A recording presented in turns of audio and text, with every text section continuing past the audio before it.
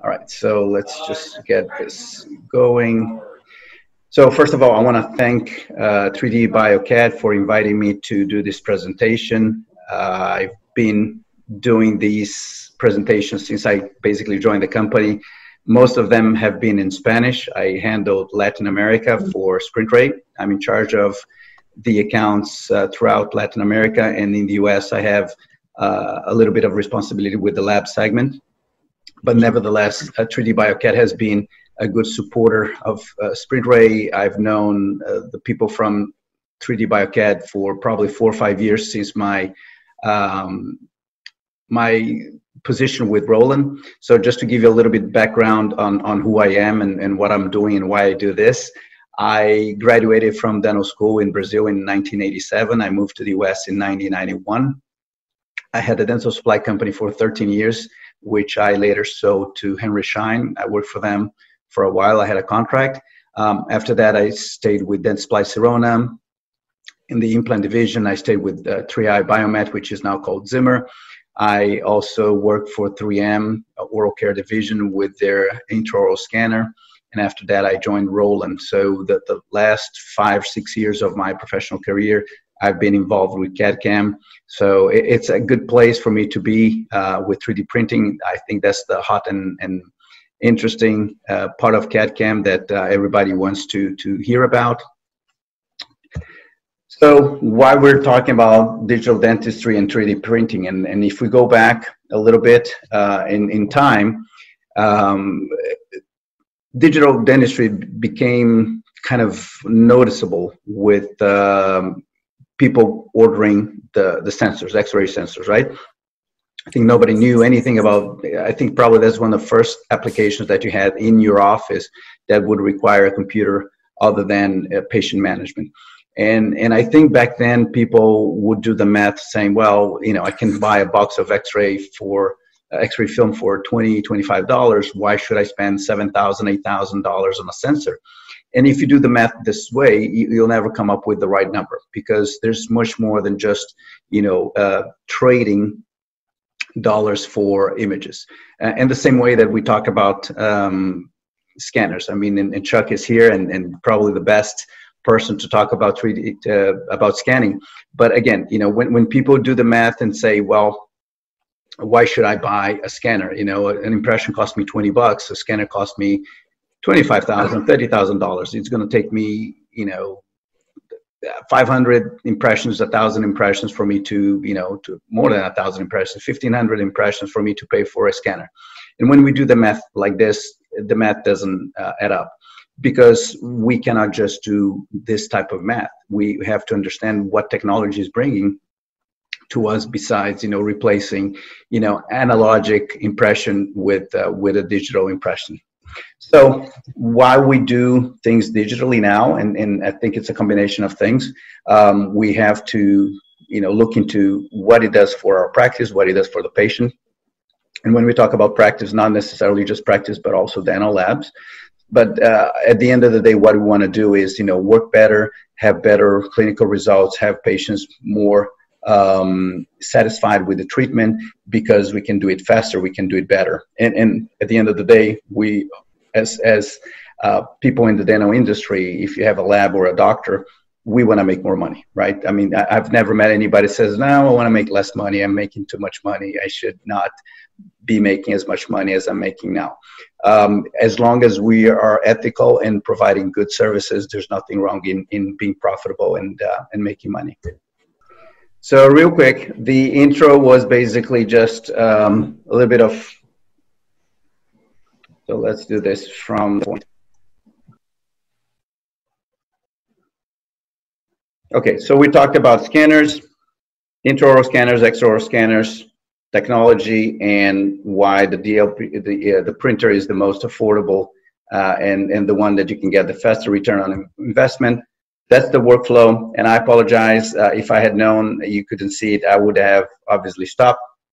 But again, workflow from patient intraoral scanning, creating the STL file, design software creates the STL file for the object that you're printing, and then you can produce this in the office or lab.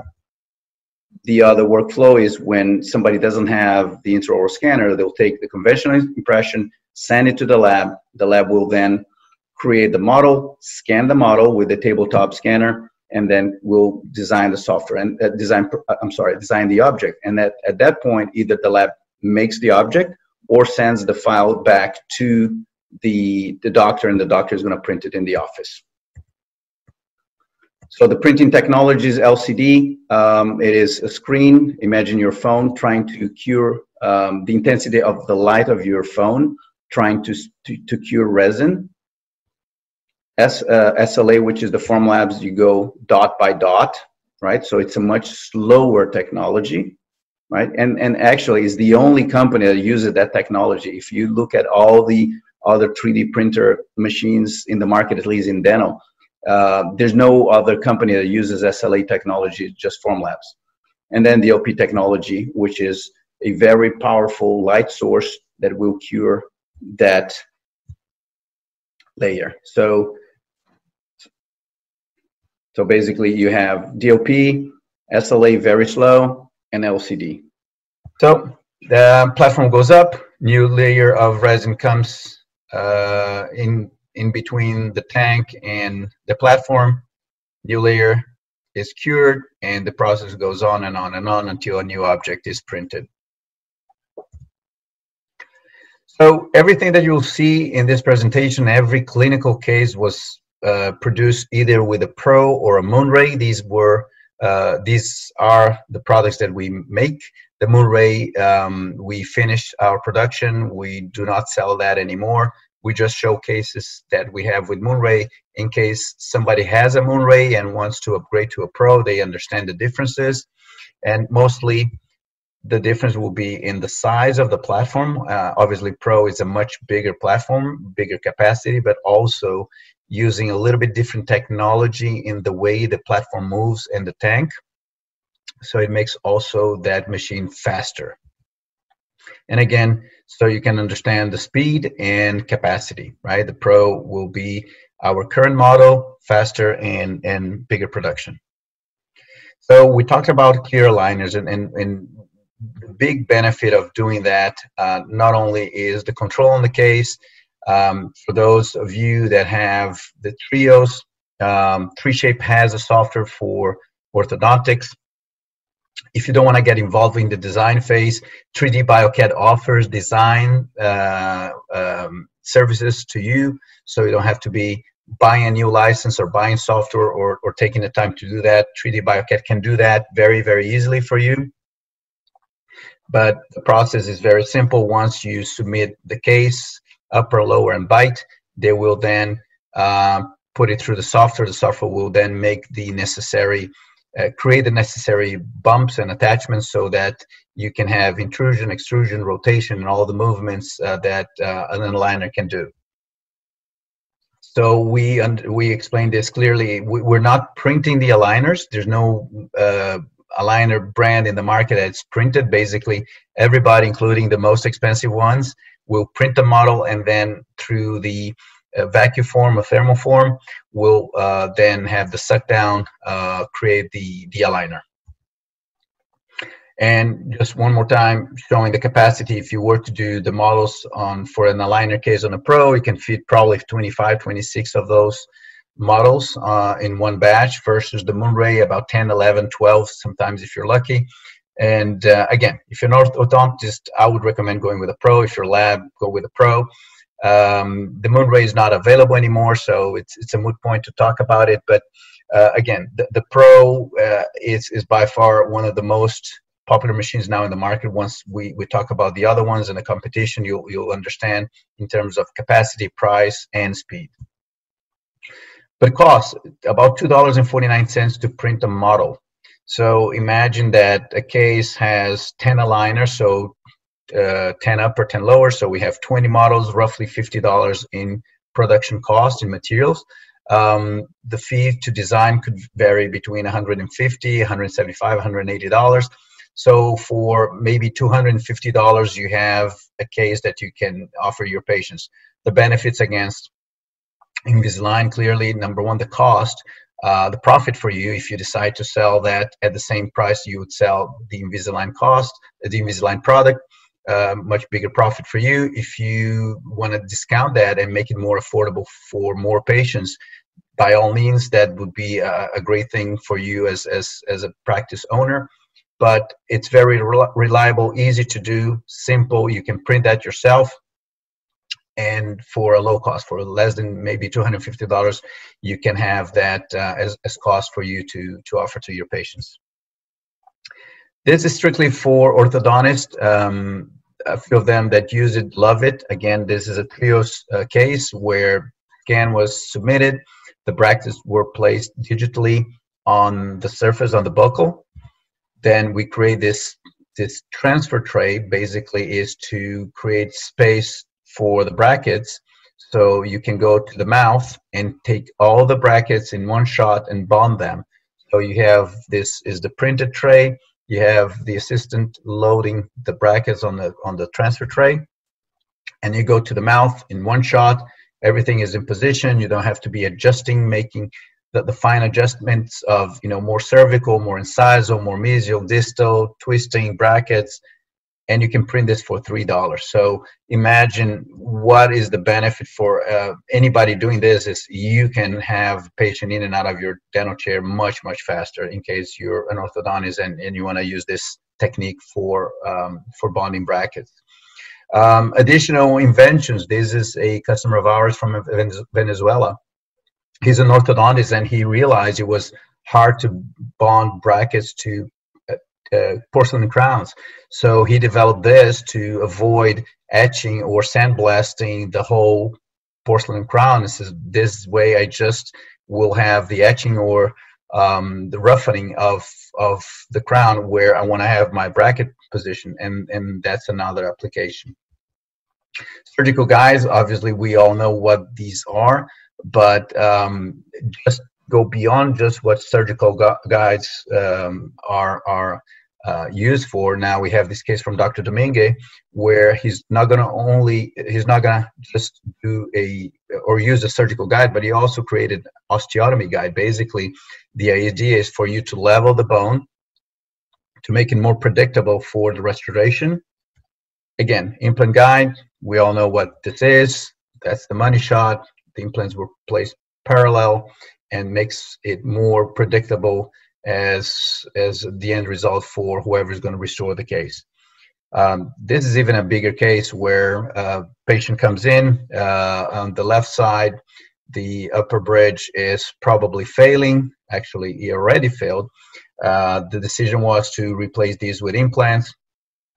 So again, during planning phase, they decide to go with 6 implants, combining cone beam and respecting occlusion. Now we have to decide, okay, where are we going to put these implants? Obviously, we have to find bone for that, but also understanding, hey, now we have also to restore. How are we going to make it easy for us and predictable, so we have a good outcome, respecting the occlusal and the opposing arch.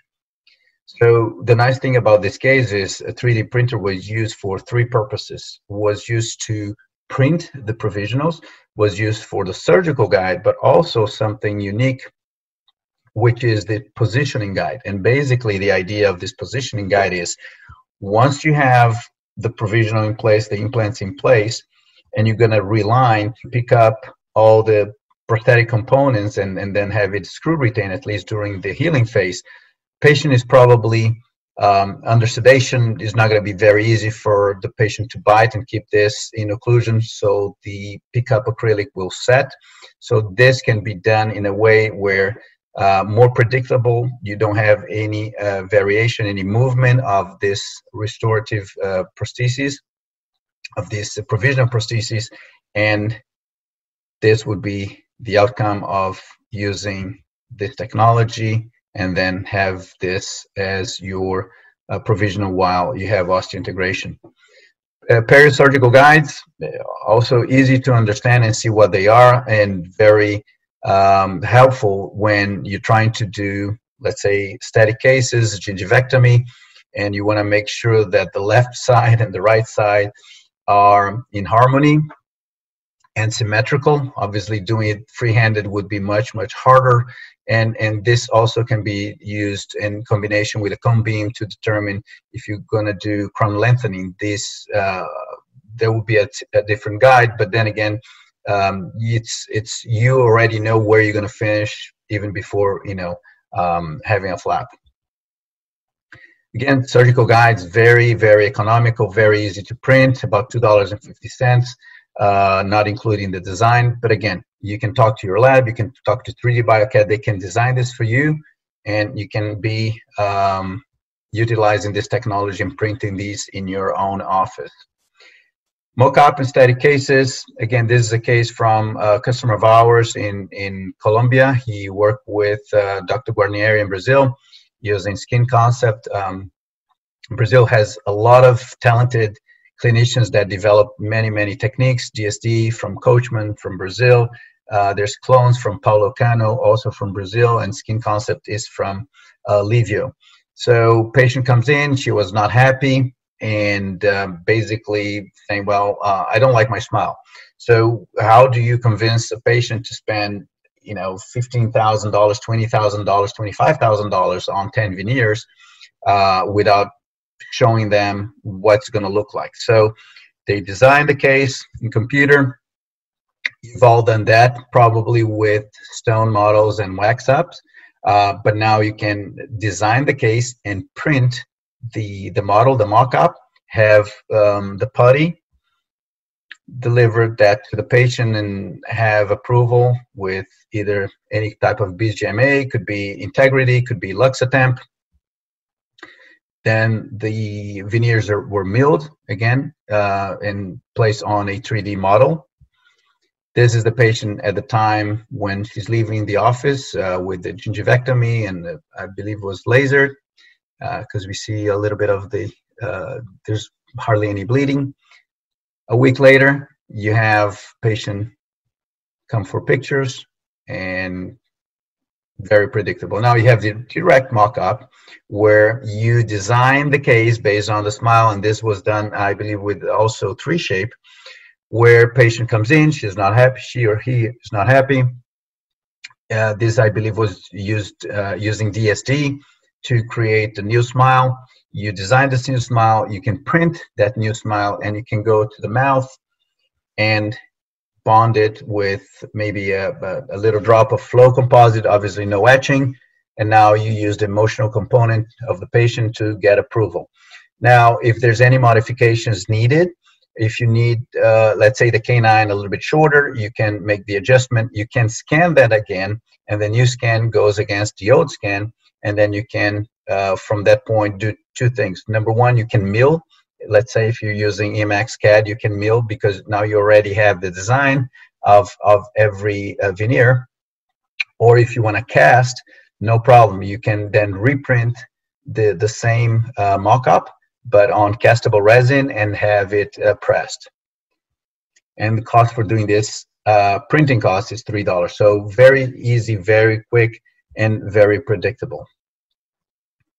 Crown and bridge models, we all know what these are. But the most exciting thing that we have, at least since I put together this slide, was not only we can do provisional crowns, now we have materials to do permanent crowns that are printed. So obviously much faster than milling, much faster than using any other type of lab technology to create a permanent crown.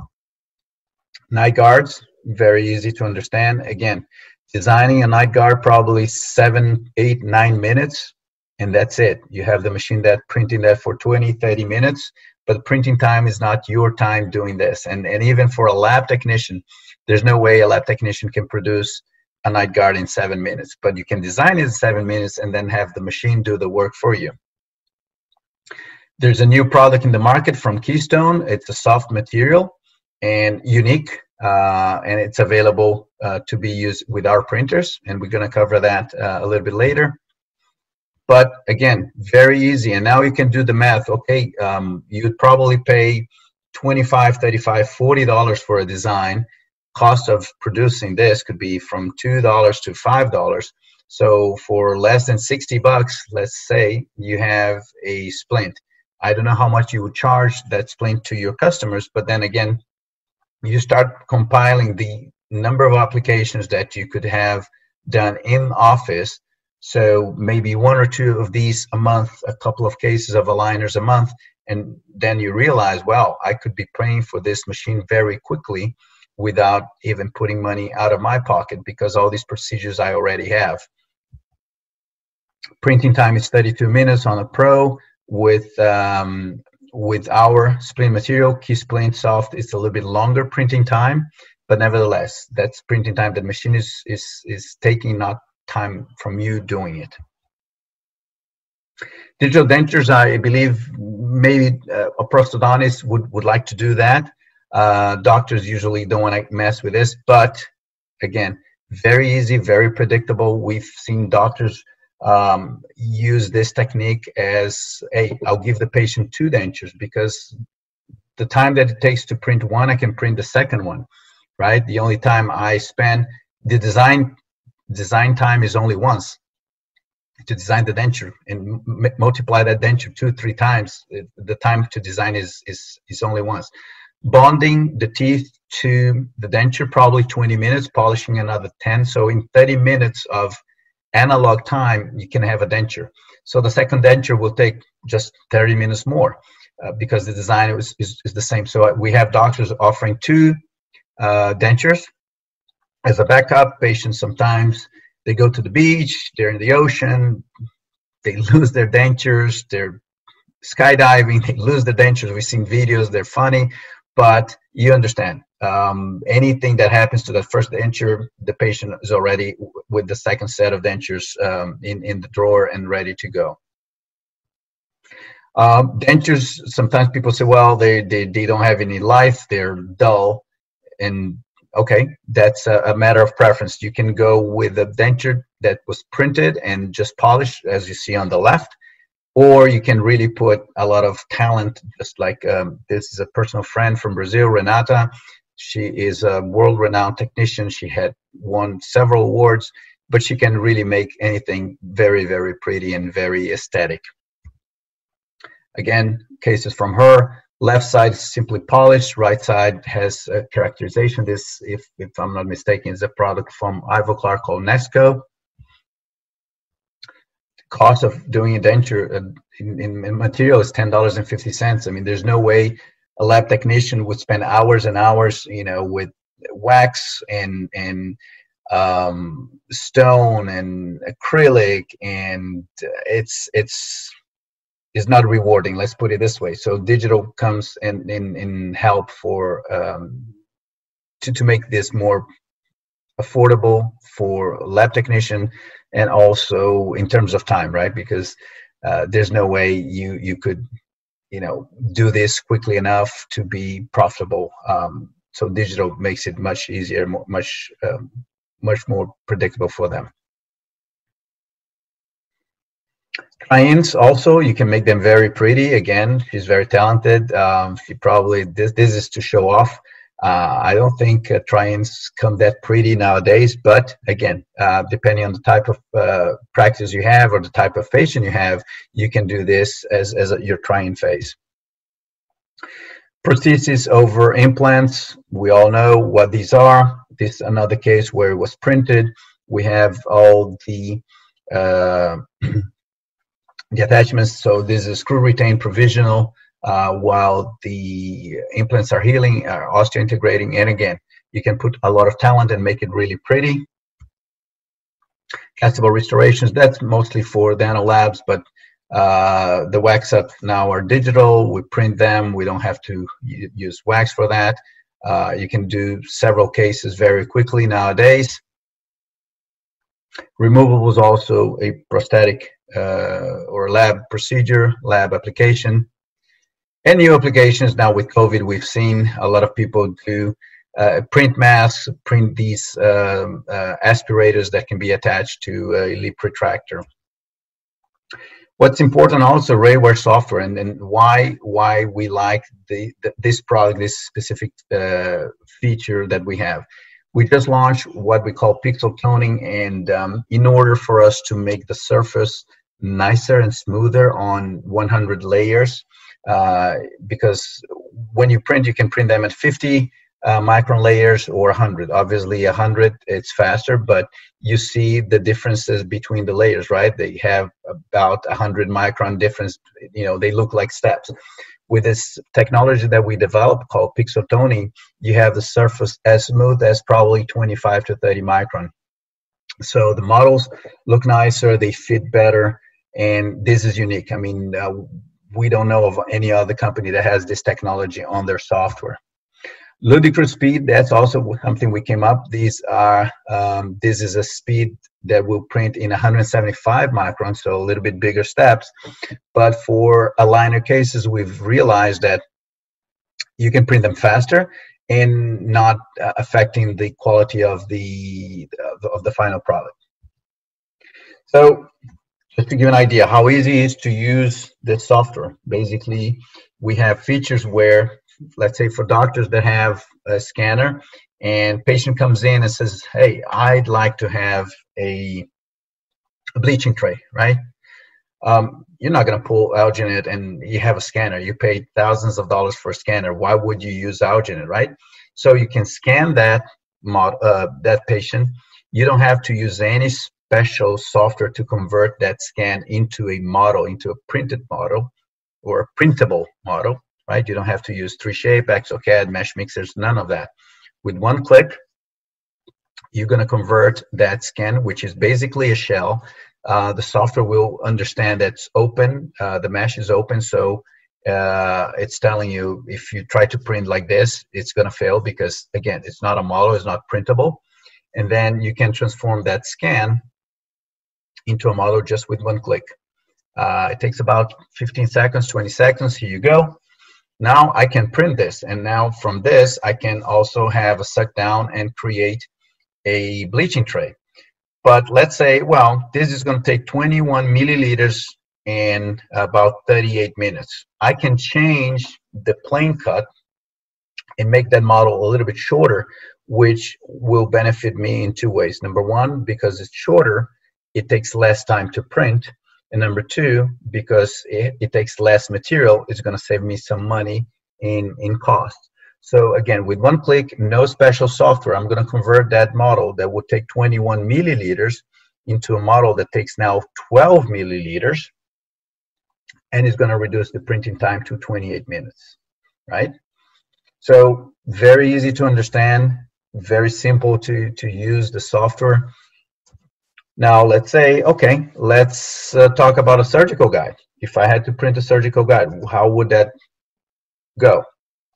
You can drag and drop. This would be on the platform of a Pro 95. If you have a Moonray, that would be the platform. So just showing the difference for those that have a Moonray and want to upgrade. Pro being faster and bigger, you can fit more objects at the same time. But again, very intuitive, generate supports. It should, and this is real time. This video is not doctored, is not faster than what it was produced. So you can edit the supports, you can go from underneath, you can see where you want to support, you can remove them, you can add them with one click. Again, I usually recommend stay with what the software brought, but you have the capabilities of changing anything you want. This would take 6 milliliters of resin in 34 minutes. If I had an S100, it would take, obviously, it's the same amount of resin, but longer printing time. That would be 43 minutes. If I have multiple objects and I want to put more on the platform, I can turn this object and put it vertical. Now, remember, because it's printing in layers and every time the platform goes up and down, it comes down a little bit less and gives space for more resin. So it's building from the bottom of the tank up. So now this object on a Pro 95 would take 1 hour and 22 minutes. And you see the amount of space that I have on this platform. And finally, on the software, one of the things that we've done is we partner with so many different resin manufacturers. We have probably more than 30 available options now that can be used. So within the SprintRay family, we have 7 or 8. We're launching a new resin that's odorless. With NextDent, we have also a variety of options. With Denka, we have denture teeth, we have crown and bridge, which are provisional resins for restorations. We have denture base. With Keystone, we have the soft splint material. With Bagel, we have permanent crowns. That's Versailles crown and Versailles temp. And with Drevi, also we have guide for surgical guides and indirect bonding tray. The beauty of working with this software is that you're not limited to using only the resins that the printer manufacturer makes. If you go with Formlabs, if you go with NextDent, you're really kind of locked into using the resins that they have. And finally, post-curing, which is a very important step. A lot of people neglect it because they say, well, you know, the resin, the model came hard from the platform. I just wash it with alcohol and I'm done. Why should I post-cure it? Because the resin is not fully cured at, you know, the last layers. Obviously, we understand it's a combination of time and temperature. So we have a very powerful machine, large capacity, 90 watts. We have temperature control. Very intuitive. All the materials that we have in our setup for printing, we have also with the push of one button. They're all set up for post-cure. But what's important and why we talk about it is there's a study from Dr. Brenes comparing the nail salon, which some people feel like, well, I can buy something for $50 and it was going to work, versus paying for something that is a professional machine like the ProCure.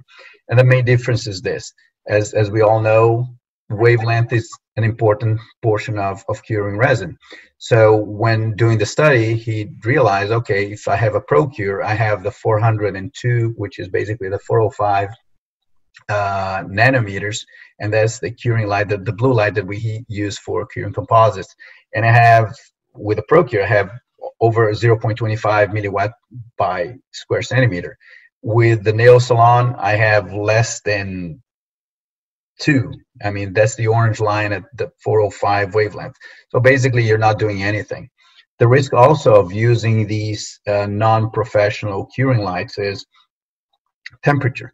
The maximum temperature needed to cure a resin is about 45 degrees, which is reached in about 20 minutes of curing time. If you get these nail salon, they get up to 80 degrees Celsius. That's very, very hot. You can burn yourself.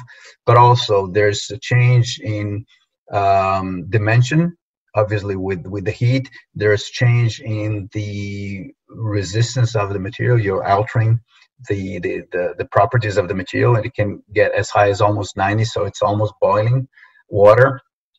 So obviously not recommended. I mean, you spend money buying a good printer, you spend money buying a good scanner, and then you try to save money on a light curing, on the post-processing. That's really not the best way of doing business. And so you have the Moonray, which obviously for those that had one, time to upgrade for a Pro. For those that are looking into printing, the Pro 95 is what we currently have. The sizes, again, for those that had one, to compare with the other one, capacity, but also understanding what's out there in the market. The only machine that has a platform that's similar to ours is the Form 3. You see on the second line, they have 35.2 square inches of size versus 31, but look at the speed. We can print up to 2 inches per hour, and they print 0.15 inches per hour. So it's a very slow, remember, the laser curing point by point, and this is just a picture of something being printed with the Form 2, 11 hours and 22 minutes. Basically, you go home, you come back the next day, and you still have work being printed in the machine. And again, good machines in the market, the Colzer, but again, 9.4 square inches of build platform, very, very small, same speed, but again, you're limited by the resins. You can only use the DIMA resins versus ours. We have the SprintRay, the NextDent, Denka, Drevi. We're missing the Keystone in this list, and the Bagel. And again, the price difference, again, that's something you have to consider, 17,000 versus 6,550. Planmeca Creo, again, small platform. Atsiga, very small platform, 12 square inches, twice the price. EnvisionTech, you're limited to EnvisionTech resin only, $30,000, very expensive printer, very small printer, 8 inches. EnvisionTech 1, big platform, almost as big as ours, twice as much in price, but also limited in, you can only use EnvisionTech resin. So you don't want to be hostage to a company that says, no, if you don't buy our resin, then you cannot use our printer. And the Vocal also very, very small. And I don't recommend anybody printing like this. This is just, we do this for convention, so people stop and say, holy cow, I mean, how long did it take to print this and how much resin did you use? But there's a universe of things that you can do with 3D printing in dental, outside of dentistry as well. But there's very few things, very few specialties that you cannot find an application that a 3D printer can help in your office.